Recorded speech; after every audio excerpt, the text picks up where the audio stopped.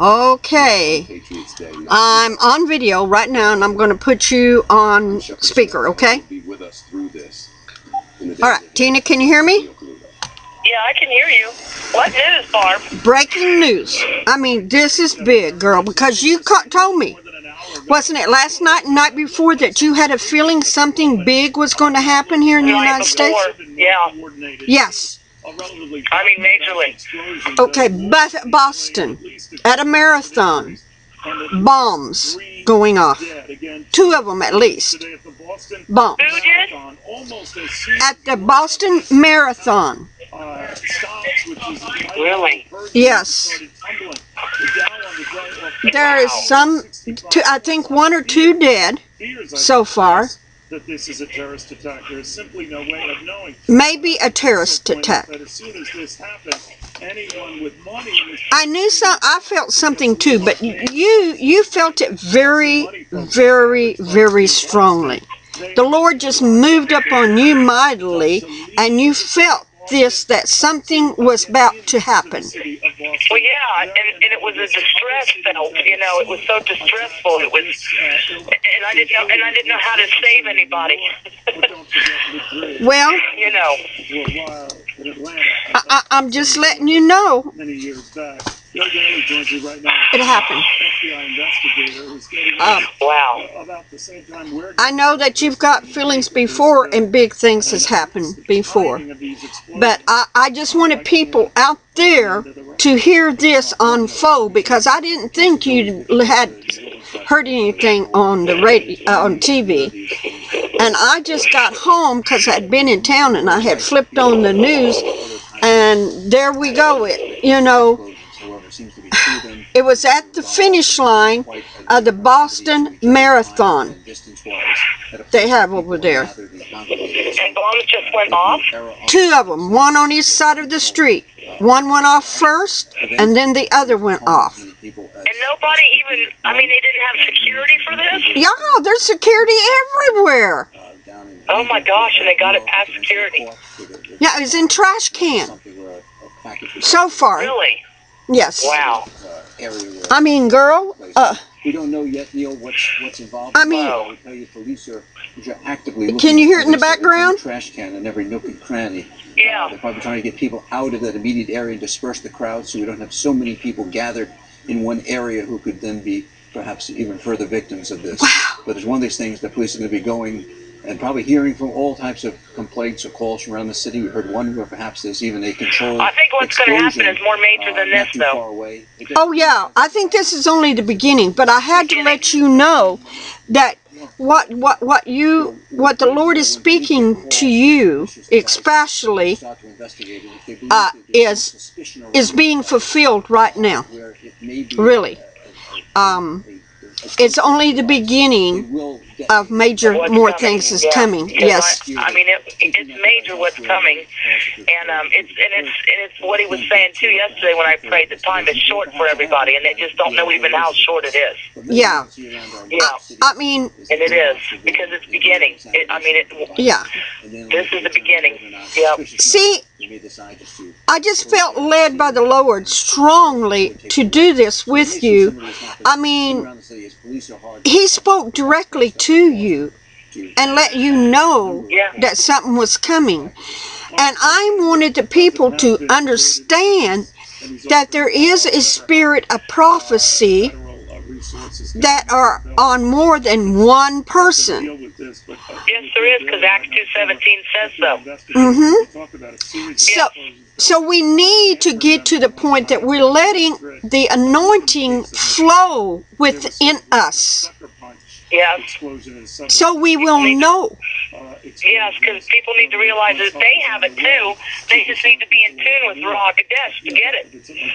Yeah, for that. I mean, everyone has it. For that, well, it's one of the gifts, you know. It is. It's a gift, and Acts 2:17 says that.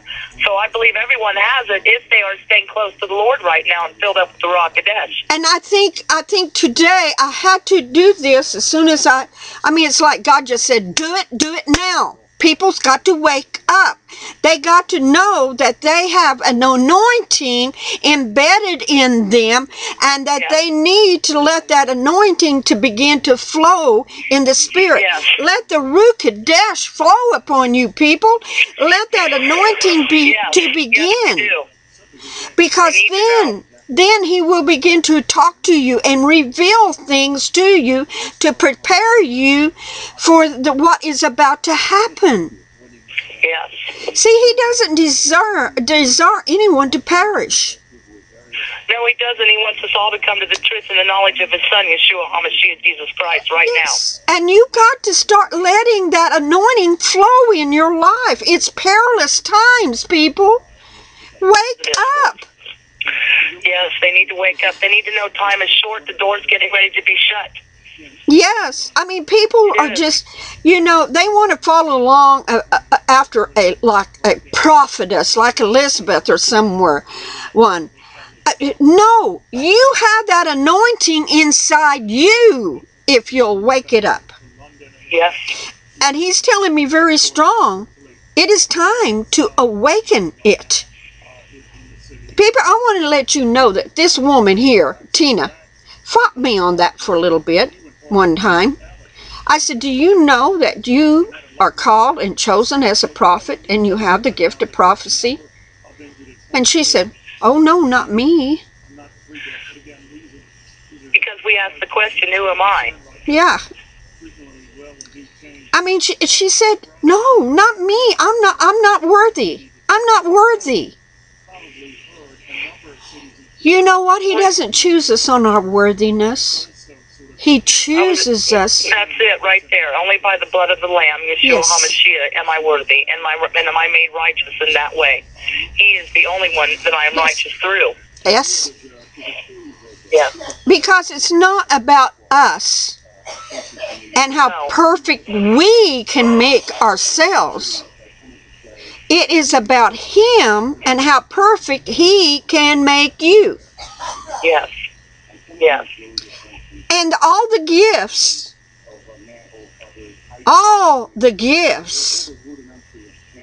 are yours if you choose to let the Ruach Kadesh anoint them and let them begin to grow in you.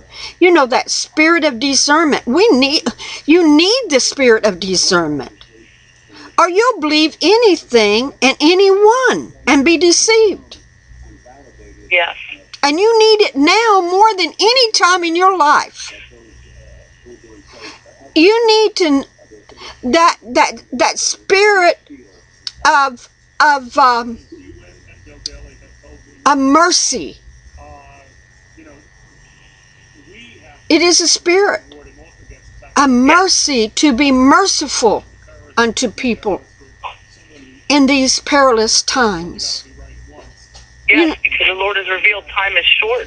So if time is short, we need to have more mercy on people so that they will see him and see the true light. Yes. I mean, some people have been aggravated at me because I talk about Elizabeth, being a false prophet.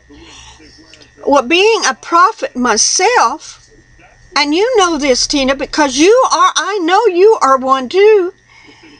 If we do not warn against the false prophets, who will? Yeah. Because it takes a prophet to recognize the spirit of the false prophet. Yes, because we are blessed with discernment.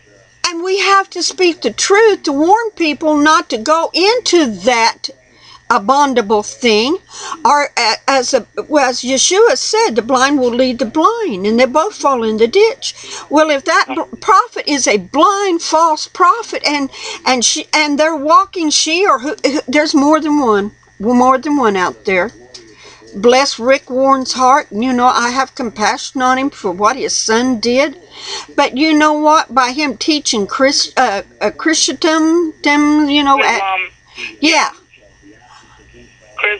Chrislam, that's it. Yep. He's trying to unite two religions into one, and that's not what one new man is. I mean, says the Jew and the Gentile together will make one new man. And they will believe. And they will believe on the Messiah. the Jews will turn and say and cry and mourn, because then they will realize who the true Messiah is, and that the true Messiah was back there 2,000 years ago. They're going to have an awakening. People, they are going to have an awakening that will boggle your mind. Yes, they are. The word promises. Yes. But we're in perilous times. We need to let all of those gifts begin to awake in us as we're putting the armor of God on. We battle principalities and powers of the air, people, not flesh and blood. You know what? When I come up against false prophets, I'm coming up against that false demon, that false element, that evil entity that is taking a hold of these people. That's what I'm going up against. Yeah. And I have to put my body and the army of God up on me to protect me. It's a warfare, people. A warfare.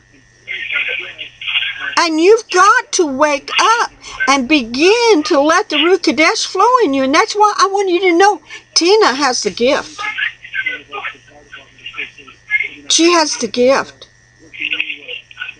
You know, as you were saying that, the Lord said to read out of 2 Corinthians chapter 10, because the people need to understand we are not battling a physical warfare anymore. No. It is totally spiritual.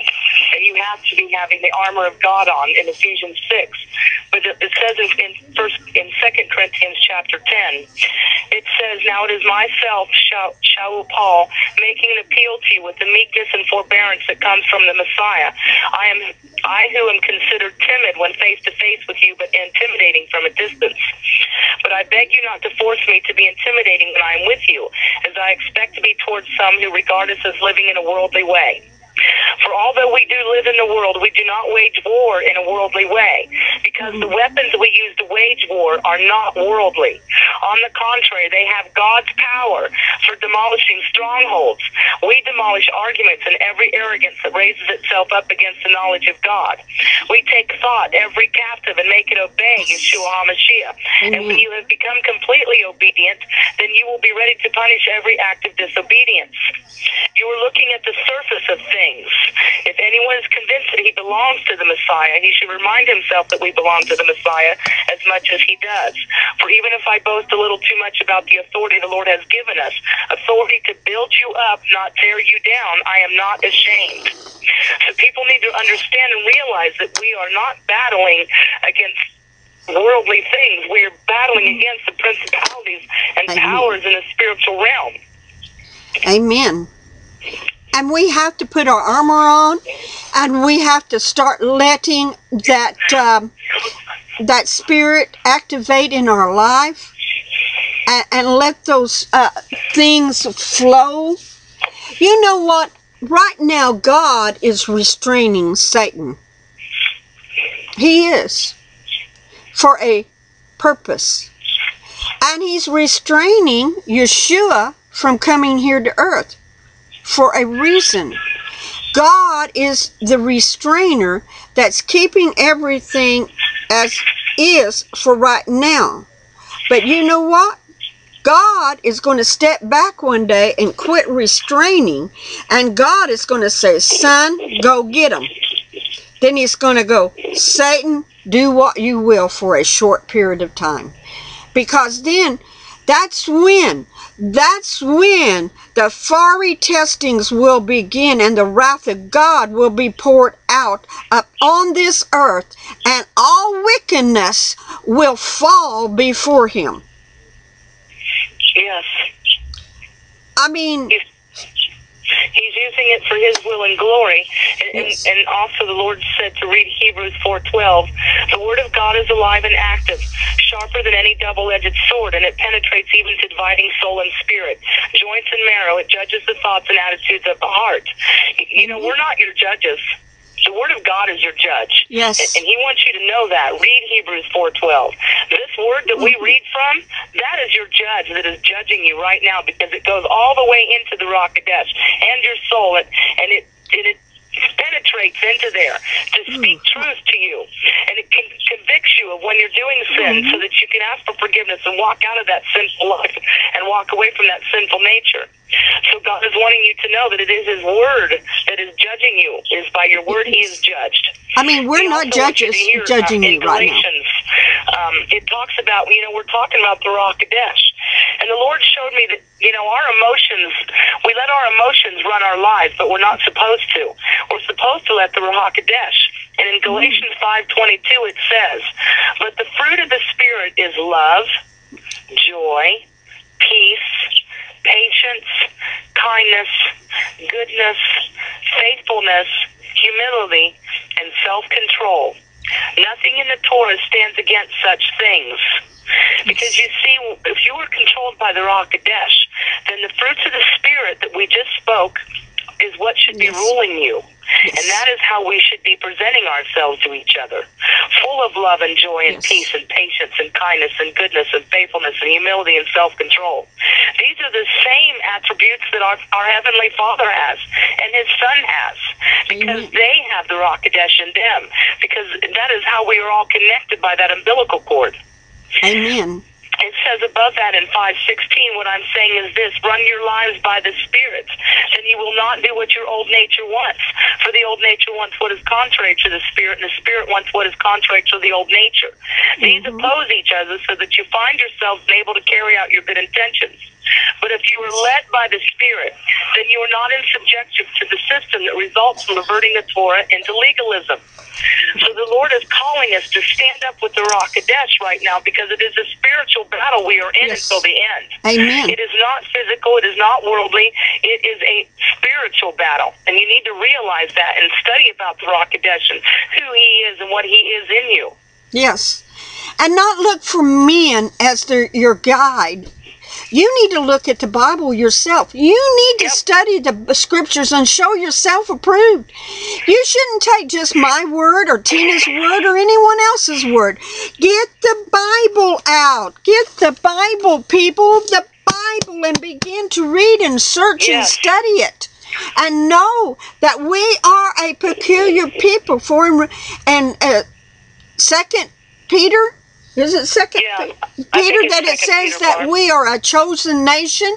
We are a peculiar people. We are called out to be that priesthood, that nation upon this earth, to shine forth His glory and praises.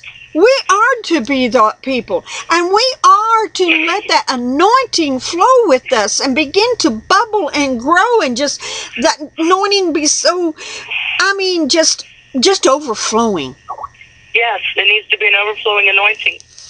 Because it is time. It is time, people. Because what if it happened in your town, on your street, and you're walking by, and God says, run, and you're going, oh, that's stupid, and the trash can blows up, and you die.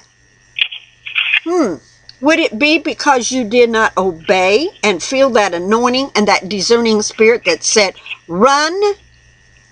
I mean, that's just a little bit. That's just a little bit. That He will control you. He has designed you for this day and this hour, just like He did Esther. Yes, and it's 1 Peter chapter 2 where it talks about that we are, it says, but we are a chosen people, the king's Kohanim, His priests, a holy nation, a people for God to possess. Yes. And then the Lord just showed me in 2 Peter chapter 1, verse 20. First of all, understand this. No prophecy of Scripture is to be interpreted by an individual on his own. For never has a prophecy come as a result of human willing. On the contrary, people moved by the Ruach HaKodesh spoke a message from God. Are you hearing this? We're confirming what the Lord said at the beginning. The Ruach HaKodesh is leading us to speak these messages to you. He is the one who is speaking through us. He is the one who is giving us the gift of prophecy, because we are studying His Word.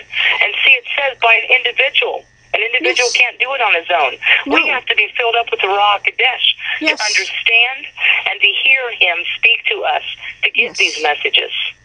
And it is important that you get that anointing.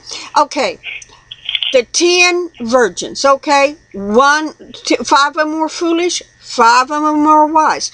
What was the whole subject about? The oil. The oil that you should have in your canister that is full, and your lamp that is got full. You know, you need to be ready and prepared. But if you're foolish, when the time comes, you won't have that extra oil, that extra anointing oil that you need. You need to get it right now. Time is short. That's what God is speaking to me to tell you. Get it now. Because then it'll be too late. Yep. Yep, because the door is getting ready to be shut. I mean, you know, the night before last, the Lord just spoke to me and was telling me something was getting ready to happen. And I mean, it distressed me. She called me in distress. He revealed that to me, that time is short. The door is getting ready to be closed. So, you know, people, it is time to wake up, come out of your slumber, and realize we are in the waning hours before Yeshua comes. Yes, we are. The things that's going to be happening from now on are going to be fast and furious and terrible. There are going to be things happening that it will be so fast that it will be mind-boggling. I mean, I can't give you a day or an hour. I can't say, oh, well, this thing is going to repeat itself, you know, the 5th day of the 5th month. No, I can't say that. I don't know. All I know, there are going to be more dreadful things than this happen. Yes. This is only the beginning, people. It's only the beginning.